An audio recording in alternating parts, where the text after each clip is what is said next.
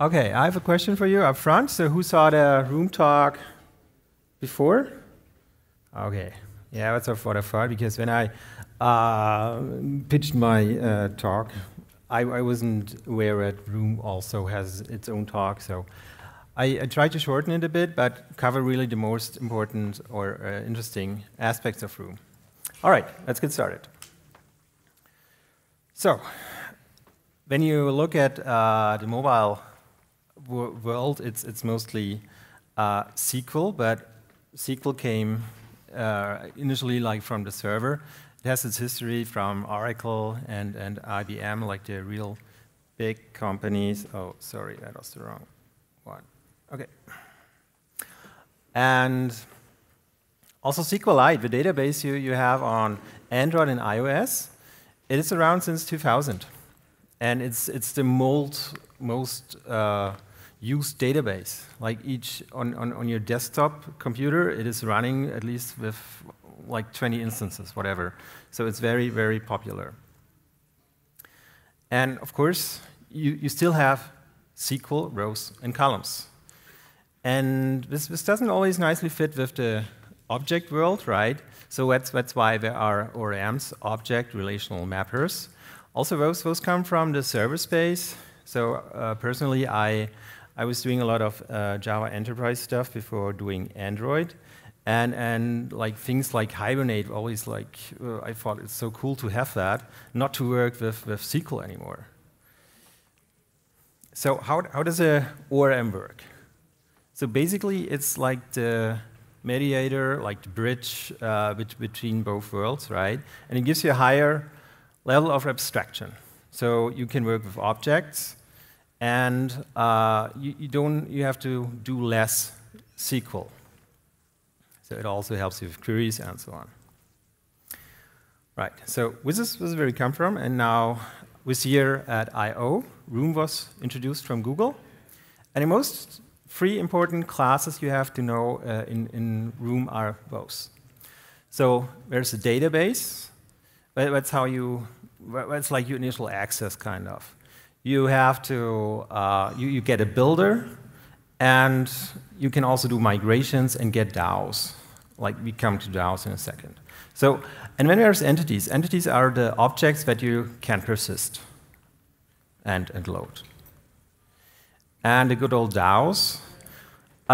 So these are like the data access objects. So how you interact with the concrete type of class. And a very interesting aspect of Room is it's basically bring your own API. That means like the API is not that fixed. So for example, if you look at a database class, you will provide an abstract class, and Room will extend it and implement like the abstract methods. This looks like this.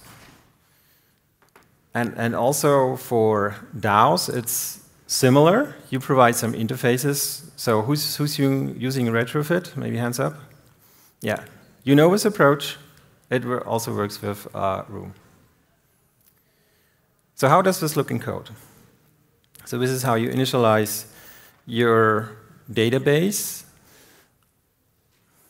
In here, you can provide your own methods to get a DAO. So you can play around with the DAO later. And to initialize that, that my RoomDB, you go through room.databasebuilder and provide an Android context and like the class here and the name for your database file. And also you can add migrations, and when you build it, and then you have your database. So remember, those database classes give you access to individual DAOs, and DAOs are interfaces again. You just use a tiny annotation DAO, and then also for if you want to insert an object or retrieve or update it, delete it, there are annotations for this. And in the end, it looks like this.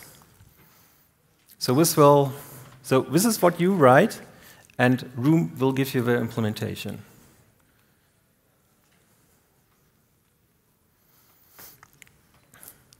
So, how about queries? So this is where Room really embraces SQL. It doesn't want to hide SQL from you. It rather encourages you to use SQL, and that's how you work. So you also, like, if I may go back one slide, where's this DAO? And in this DAO, you can also have like query methods. So you do another annotation, query, and in a simple way, like just to get all users, you would select star from users, easy. And also Room is intelligent kind of to map those parameters that you have in your method with the SQL you give here. So this is really a really nice way of doing things. However, Room does not support relations. That's not a coincidence. There's a whole paragraph on the Room documentation page for arguments not doing it. So it's kind of similar to SQL Delight. They also say, we don't want to be even an ORM. We think like the whole relation thing, like relational and object is just broken, so we don't touch it. And a similar way is for Room. So one of the problems with relations is that when you get an object and that has like relations, it's usually lazy loaded relations. That means when you get your query result back and you hit like get address whatever from a user object, so at that point in time the user may have some delays because there will be a data query being made. And if you scroll in a list, so for each display item, you may have a new query running in the background. So this is the problematic field. And Room ways of doing it is have like objects, like classes that are really tailored to your UI. What are maybe the 5 fields that you display? Just select those. So it will be like a SQL select with joins, just to get all the data you need for what you want to display. Okay, I think that's it for Room. If there are questions about Room, we can, I guess we should do it at the end, or do you want to go ahead? That's fine, huh? All right, but still it's SQL. So you really have to know SQL kind of. So on Sunday we had a bar camp discussion, and I just want to have 2 quotes, not from me. So SQL is really easy to get started, but hard to master.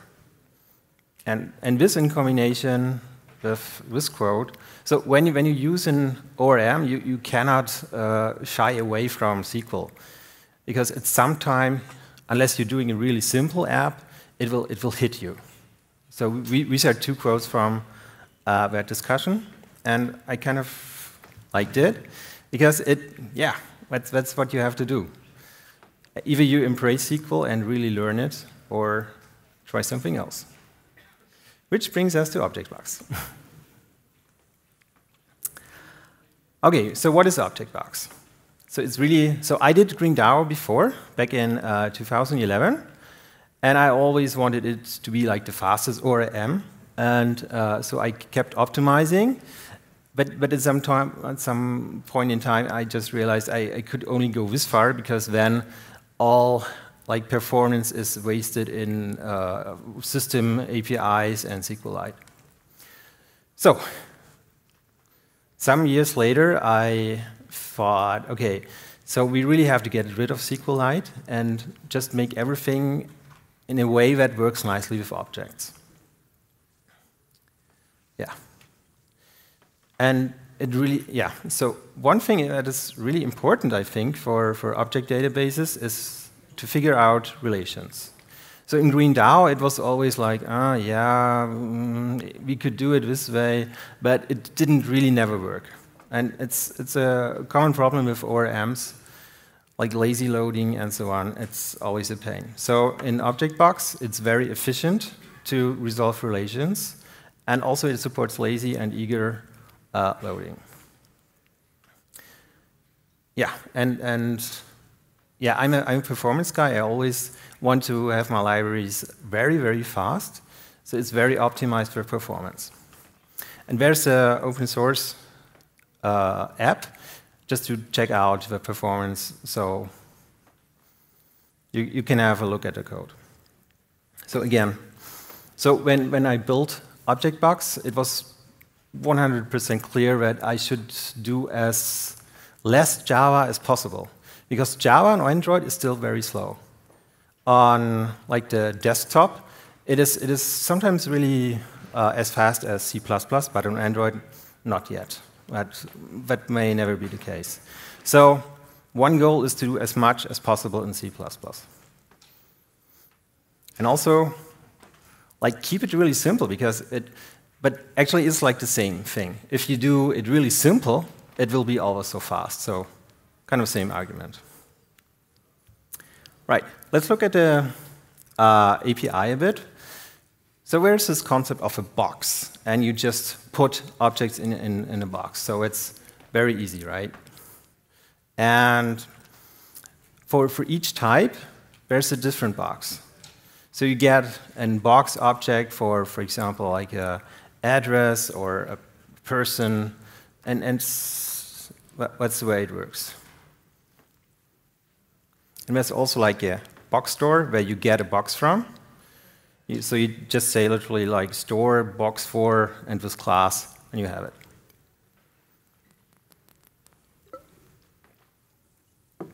So that's how you like insert a new node. So it looks for Realm or AMS, it pretty much looks the same to API, right? You have an object and you do something with it. So yeah, and there's also some other methods, obviously, like get all. So ObjectBox, like most ORMs and Realm, come with a fixed API. So you don't need to have define an interface for that, right? You just say get all, and you get all nodes. And yeah, so we try to make things simple. So if you have like 2 nodes, you can just comma separate them, or just pass a list. Same for put. There's count, and of course there are queries.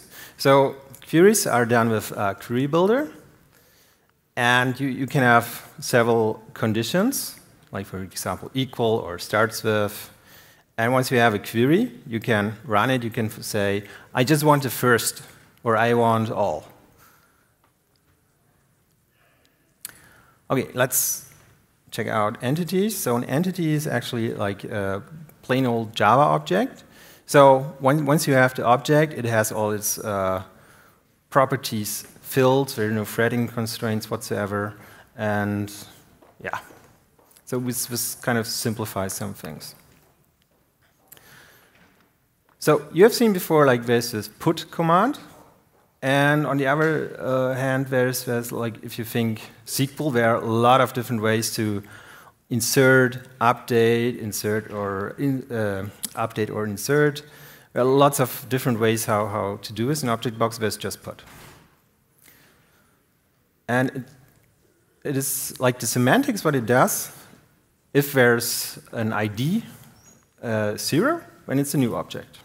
And if it already has an ID, it's going to be an update. And for example, you can like put a list, and it doesn't even matter if it's new objects or old objects. You can just put it in a list and store it as it is.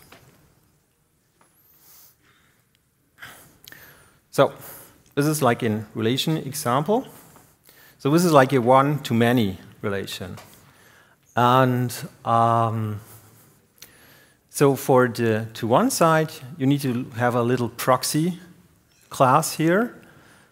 But that's all you have to write. You don't even have to equals new or whatever. You do not initiate this. So this is done by ObjectBox. So how this works, it is like your class will be modified at build time a bit, but you won't notice. And like one order belongs to a customer, right? But a customer can have a lot of orders. So this is the backlink. That's why you put a backlink. And it, because there's just a single link in this direction, it knows, okay, it must be this guy. So this ensures it's the same data. So this is a real one-to-many relation. And yeah, so you can use just list of an entity, and this will make up your relation. So how does it look like if you want to insert a new entity? So we have a playlist, and we add 2 songs to it. This is the Java code. Just to initiate the Java side of things, and to persist all this, you need this. So this persists, the single put will persist your playlist and the 2 songs that are attached to it. So yeah, if you want to do this in SQLite or even in Room, I think that's going to be like, I don't know, this one. Queries again. So who knows JPA, by the way? Okay. So in JPA, there's a concept of meta classes. For each entity, you will have some meta information stored in a class with underscore. And the same is true for ObjectBox. So for each entity you can have a safe way to access properties and relation. So you will see in the query example right now. Yeah, I think I talked about the query builder. And yeah, okay. And in queries also have aggregates. So you can have like what is the highest volume or whatever. So here again, a more complicated example for a query. So it always starts with the box. The box is really the central part you have to work with. And you say query, and here are those meta information classes, right? So there's no way you can have a typo, so this is checked at compile time. Okay. I'm just wondering. Right, there's another nice thing about ObjectBox that relates to testing. So usually when you test your database, you have to make an instrumentation test on Android. So you have to deploy your app on device and run the test here.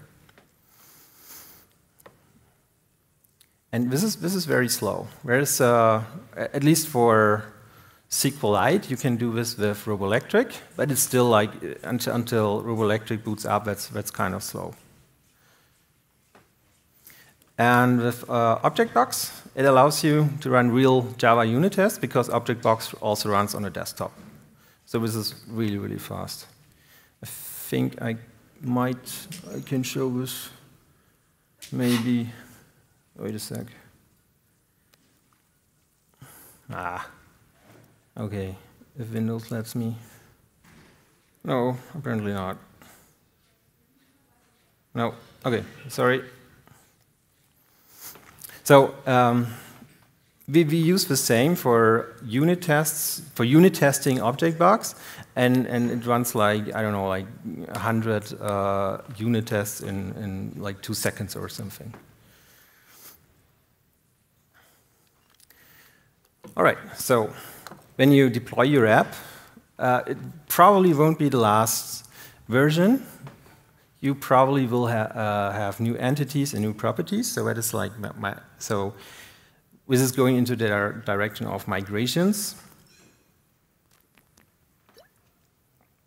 And ObjectBox has a, like a meta model of all entities and properties to track IDs. This will, in this way, it will, like if you have several devices, it can address always the same entities and properties internally. This is some information you might need later on, because if you add a property, it just works. You just add it to your class, and you don't have to do any migration or migration scripts. Same for removing. If you rename something, then you would have to have his UID annotation that we have, and this will reference one of those IDs I was talking before. So once you put this UID to this entity or property, you can rename it any way you want. You can refactor it. ObjectBox will always keep track of that. So that's a totally different approach to migration, and we really want to make this very simple. I think at this point, we are not quite there yet, but yeah, I think we're on a good way. Let us know. Anybody use GreenDAO? Hands up. Okay. So there's also like a little compatibility layer for GreenDAO. That is like a GreenDAO API on top of ObjectBox. And it emulates the GreenDAO API, and it helps if you have an app with GreenDAO to switch to ObjectBox. Yeah, or you could also use it in combination for, yeah, but okay, forget about this option. It doesn't make sense.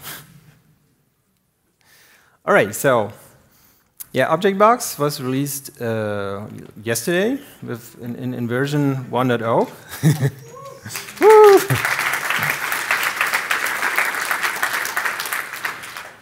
And yeah, we're still at the very beginning and just would love your feedback. So I hope you have some time trying it out, giving it a shot, and writing us emails how you like it or what you don't like about it. Really want to make this good. Okay, so how many of you like SQL? Hands up. Don't be shy. Okay, not so many. So it's a kind of scale on how much you want to be on the SQL side or on the object side. And for example, if you do SQLite Android APIs, you have a little abstraction already, kind of, but you're still very much into SQL, right? The next closest thing would be something like SQLite, where you still have your you basically create table statements that gets translated into Java classes. And then you have Room, where you have Java classes, but you have all your queries in SQL. And like typical ORMs they would try to hide most of SQL away. And yeah, on the other spectrum, there's like ObjectBox and Realm, and yeah. So that's kind of the choice you have to make. So how much SQL do you want in your app? Kind of. Okay. Oh yeah, we also have some benchmarking. Actually, we have an open source project. So on GitHub, just GitHub/ObjectBox, and then you see a couple of repositories. And one of them is like just for benchmarking. So please check our code. Don't trust any benchmark code that you don't have access to. So we really encourage you to look at it. And yeah, so these are our results. And because we're totally dropping this rows and columns approach, it's more like a key object database kind of, and key value databases, like if you know SQL and NoSQL in Java world, in enterprise world, it's like the fastest databases you can get. So with no SQL approach, bringing this to mobile is just giving you so much more performance. Okay, also for queries, it is very fast. You can do a lot of more queries, and especially like this one is very important because this is how you resolve relations. And if you can do a lot of them, that's pretty good. So maybe it doesn't even matter if you have like lazy loaded relations, because ObjectBox does this just so much more efficiently. Oh, by the way, I totally missed. There are also eager-loaded relations. So for each query, you can just say eager and list your relations that you want to have preloaded, like in a background thread. And this way, you can have like the entire object graph that you need in your UI thread without doing anything that has to do with the database. So this is all cached. Okay, I think that's it. Thank you.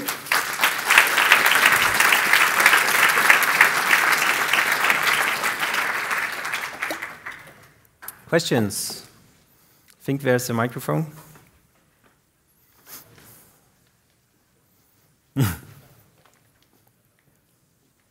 Yes.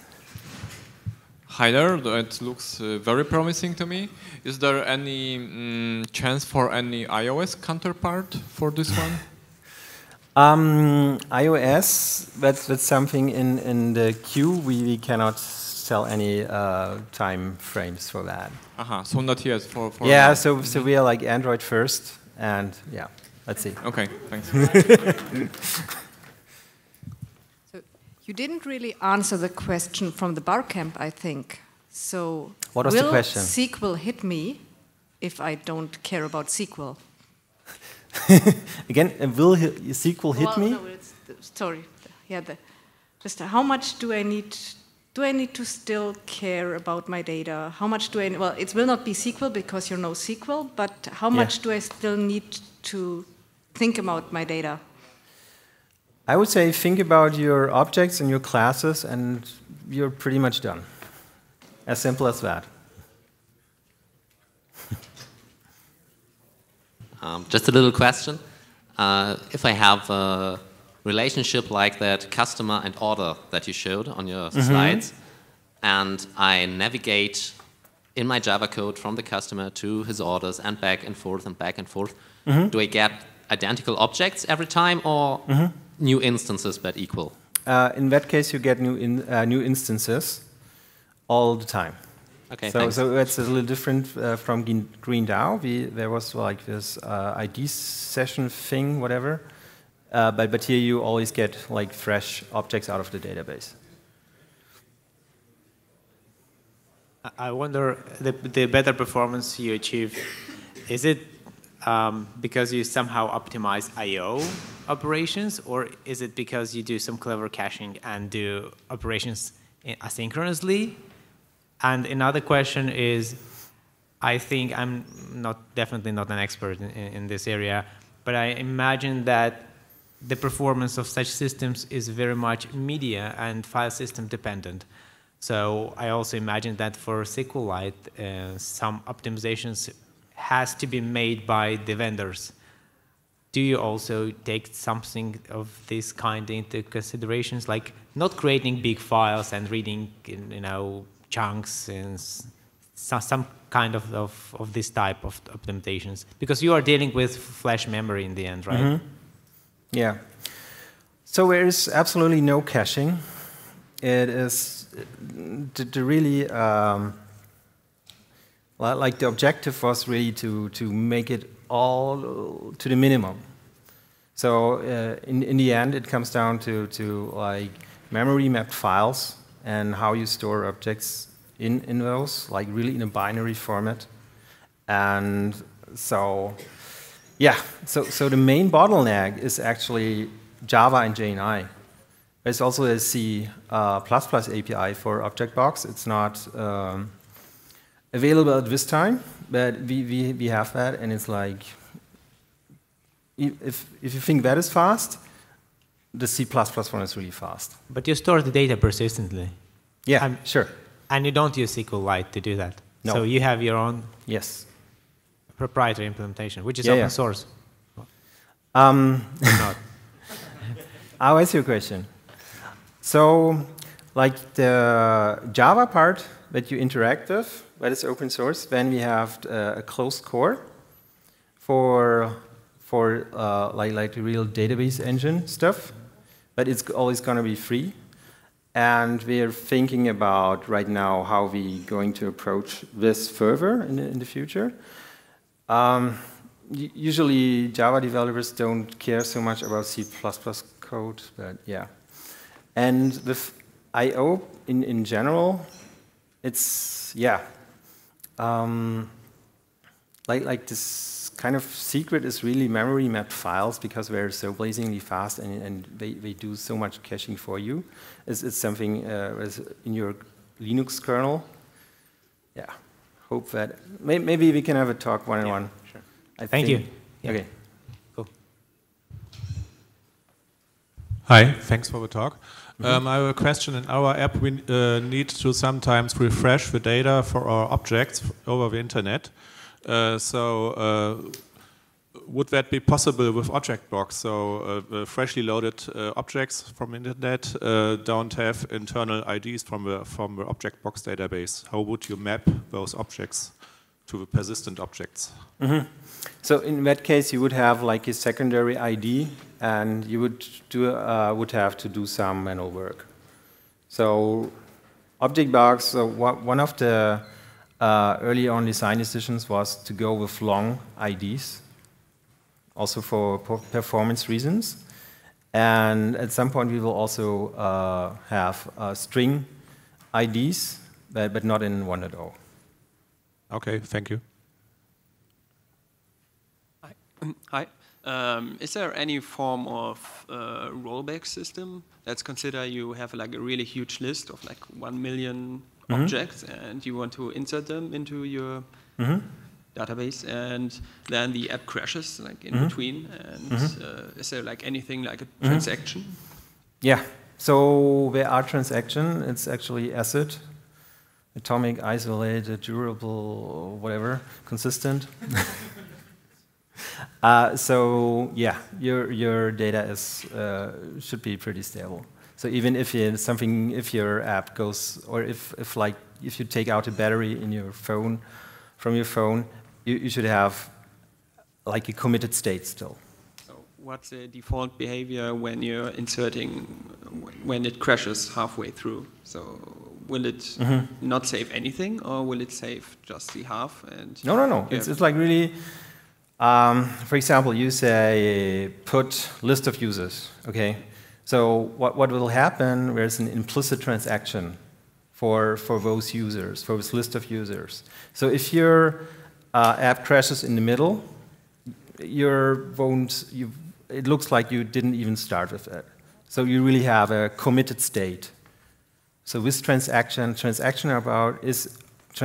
are about all or nothing. And if they break in the middle, you have nothing of this transaction. Thank you. Thanks for your talk. I have a question regarding the C++ API. So we just took our business logic and implemented it all in C++ and have it shared across Android and iOS. We made it with SQLite, and we found out there's not much to have library-wise so far. So the question is, did you think about making it portable to iOS, so that it can run both on Android and iOS and can be used via C++ API? Because I think there's... So the thing is, the C++ stuff is cross-platform. Also, our Java ObjectBox runs on a desktop, right? So that means with Java, on the one hand, it runs on Linux, macOS, Windows, and same is for the C++ API. But the C++ API, that would be like you would have to contact us and work with us a little more one-on-one. So there's no public thing here. That sounds very, very promising. Okay, thank you. Okay, more questions? All right. So thanks a lot.